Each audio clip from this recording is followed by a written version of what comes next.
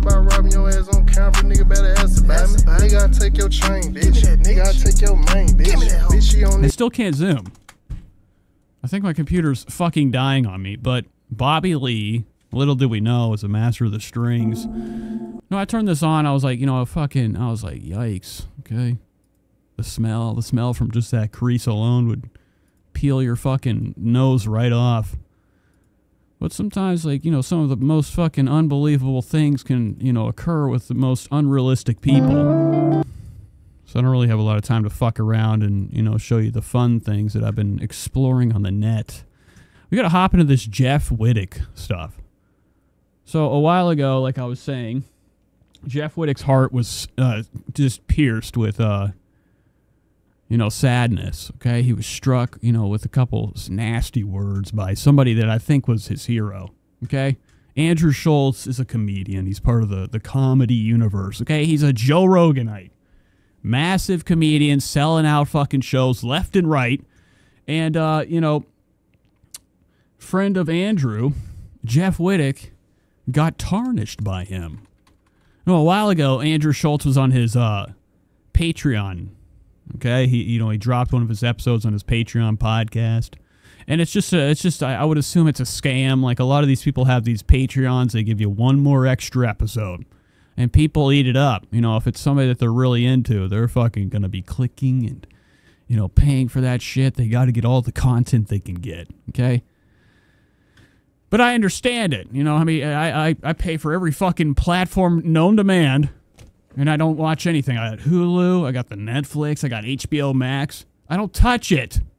Okay, I get on my TV, I turn on YouTube, and I stare at useless drama until my eyes hurt. So Andrew Schulz released the text messages. He trashed, he tarnished Jeff about his eye. He pretty much just said on his show that, like, you know, grow up. Your eye is finished, okay? Either take it out or kill yourself.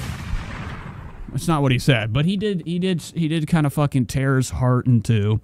Just being like, dude, I'm tired of seeing on my feed you talking about your eye. Enough with the fucking eye. Hello, Candy Cane. I went to your channel. Sometimes I do a little thing called exploring. I can only see so many people that subscribe. The only way that, you know, I know that you're subscribed is if you show your subscriptions. Okay. And I saw, you know, Candy Cane. I went to your channel. You got 24K subscribers. Send them my way. Okay, back to this. But Jeff Wittek, you know, after that event happened, you know, he started to get heated. It actually caused him to spiral so much he had to go hang out with Mom, okay? Mom in New York City or Staten Island or one of these shithole country or cities of the world. Jeff Wittek spiraled so much after this drama, after being made fun of, you know, by millions, that he decided to make it worse by, you know, feeding into the hype of the fight. So here's his leaked text messages. This is Jeff Wittek's unhinged text to Andrew Schulz addressing the beef. So as you can see, all this blue right here is fucking Jeff Wittek. All right, so let's get some fucking music on for this. Where the fuck is it? There it is. So after the events happened, Jeff got caught up in his head, pissed off, okay? He's like, he's not going to go down like that. He's a thug. Or he's not really a thug. He's like one of these wise guys. A lot of these Italian people that have, you know, a little bit of height in them, they get that juice, that liquid courage. Okay?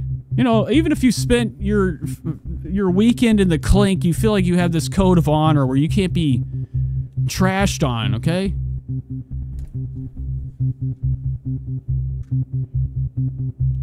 You gotta fight the person, okay? You gotta fucking take them out. You're not gonna look like a bitch. So, Jeff Wittek sent him a slew of text messages. Here's the first one that says, yo, it's your worst nightmare. Can't act like you don't see this one. Your own friends don't even like you. LOL. It was easy to get your number, which is like fucking scary as fuck. Actually, it's not. You know, Anybody can have my number. I'm not picking it up, bitch. I never pick up anything that I don't know. I look at it and I set it down. Because I think it's collections. So that's not really a fear to me, but he goes on, he says, and it wasn't Mike, if that's what you were thinking, which is scary. I mean, and then who was it? I mean, as if like Andrew Schultz is like, who gave out my fucking number? And numbers are everywhere. If you're a celebrity, your number's out there, your address, where you sleep, your blueprints of your house, the way to get in. It's all out there. Public information.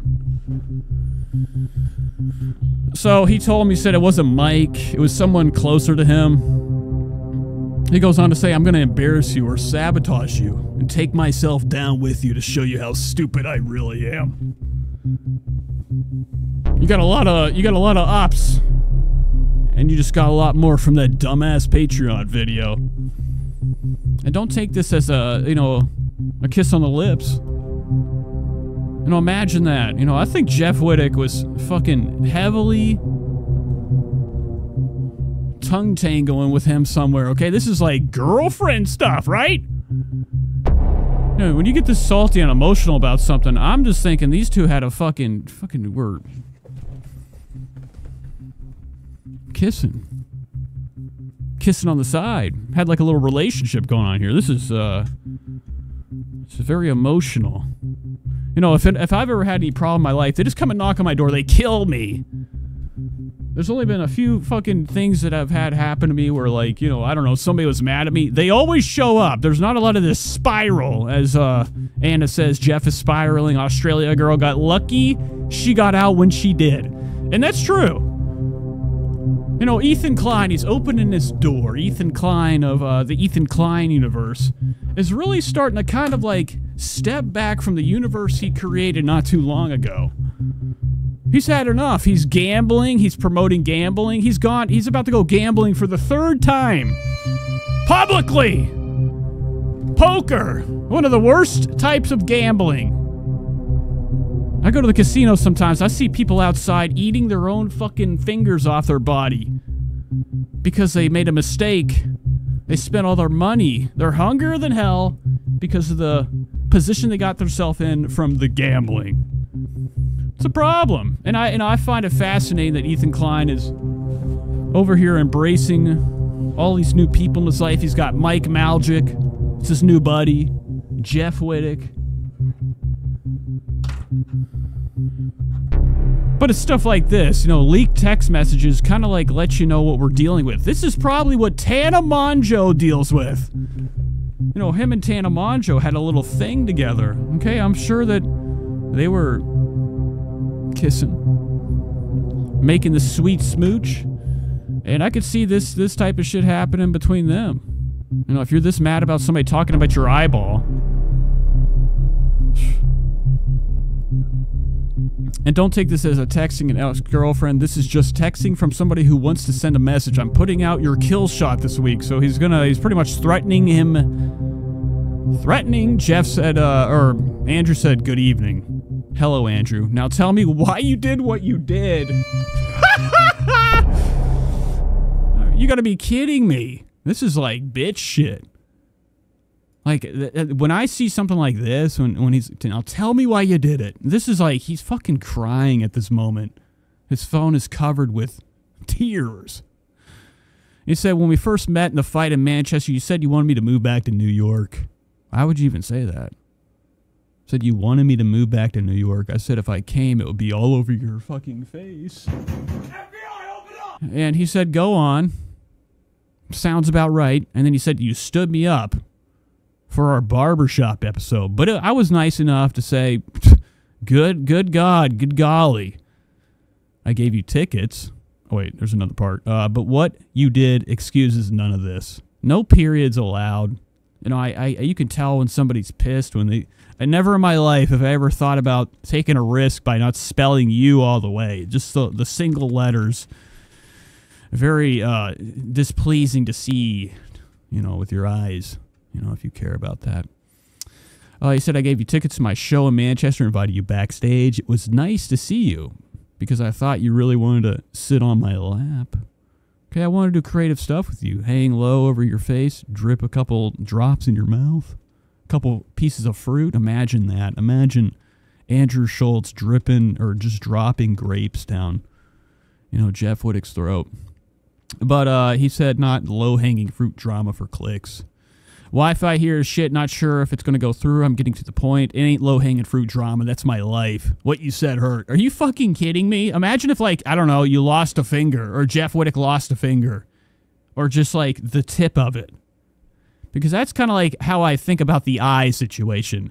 I'm looking at a man that has no mark. I'm sure he's, a lot of people, they tell you shit and you believe it. I mean, I guess he's gone over 1,000 surgeries, hundreds of what are they doing? When I think about people going under the knife with their eye, eventually it's just going to fucking rot out. The optic nerve can't handle more of the surgical blade and the pulling out of it, right? That's a very intense operation. But ever since the David Dobrik stuff, Jeff Wittek's been on like a tyrant, okay? He's about to cash a check, get a huge settlement for being slammed into a crane. But ever since then, he's just like fucking been on that eye. It caused him so much drama that he said in his podcast when he came back, he had a fucking seizure in the middle of the night. Andrew Schultz caused him to have a nightmare that made him fall out of bed and have a fucking seizure. I don't buy it, dude. That's a fucking lie. And then I'm on the, I was on the breakfast, lunch, and dinner group, the BBG, the Mike David Facebook group.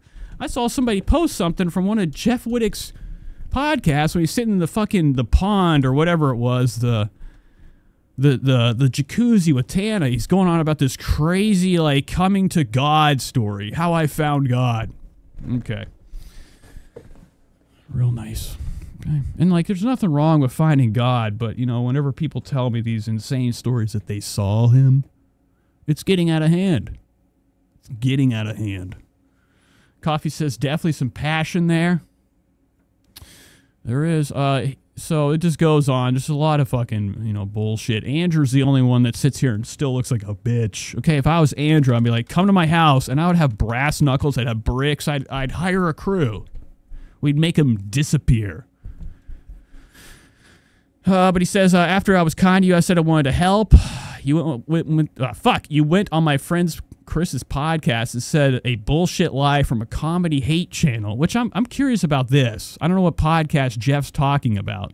So Andrew's actually got some fucking... He's actually got some, like, beef with Jeff that kind of caused him to, go... public with making fun of his eye situation. There is some tension behind this. There is actually a motive. So it wasn't like some, like, I don't know, just out of nowhere Andrew Schultz shenanigans where he's like, you know what, I'm tired of fucking Jeff Wittek. And he forgot to cut the scene out on the podcast. He left it in there for a reason, right? To stir some hype. Because Flagrant 2, I mean, if we go to that channel, it's trash, okay? It's a lapel show. Big Tuna says, yes, bro, love the new setup. I'm actually getting disgusted by it. I want to do a ripping everything down show and starting fresh.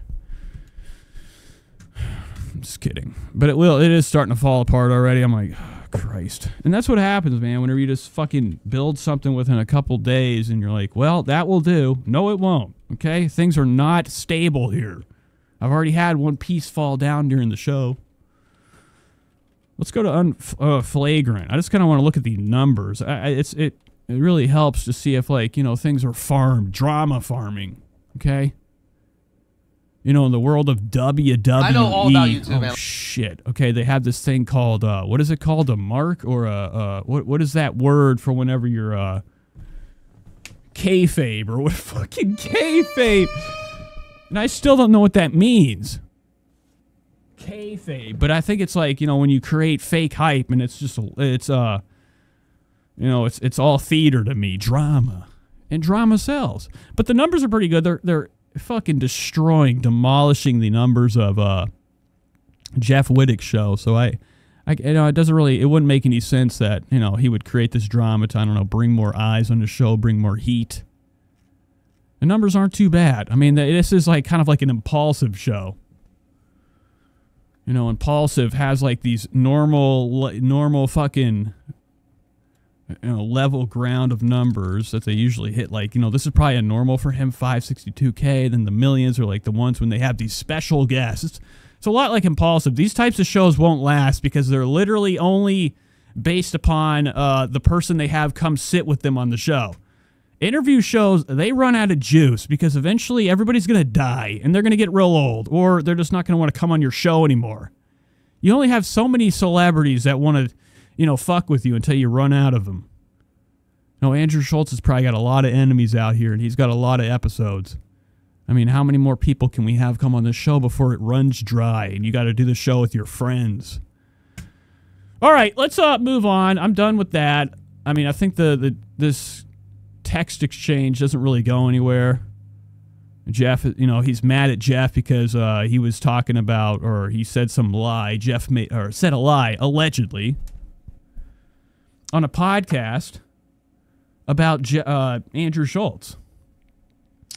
So he's salty about that. Jeff was like, it was a joke. And then Jeff hits him back with that warrants you to make fun of my lifelong injuries. Okay. I mean, can we, I don't know. I really would like to fucking get a closer look at Jeff's eye. Before you make that, it's like that lady that said she can only walk backwards for the rest of her life. That was a lie. When I'm watching somebody with two peepers that blink and they're working like they should, to me, you're fine. And if not, you get over it.